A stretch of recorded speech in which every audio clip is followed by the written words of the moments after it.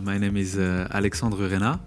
I'm 25 years old and I founded the company Pâtisserie Chocolat Limited a few months ago. The company Pâtisserie Chocolat Limited is the official and exclusive distributor of the brand Pascal Caffet.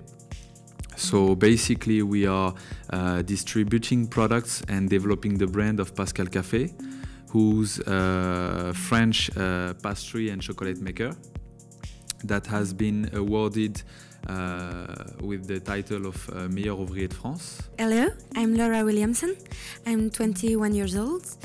I'm here in London for work placements of 1 month and 1 month of classes. She is currently working on the sales development.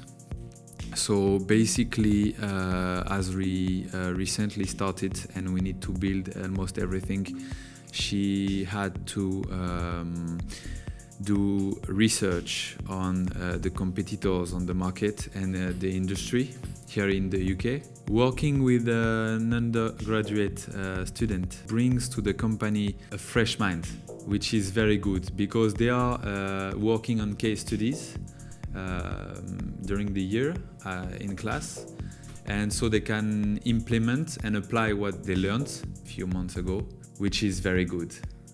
So my main task in the company is to take care about the business development through competitors analysis and to set prices. I choose to make my work placements in London because it's an international city.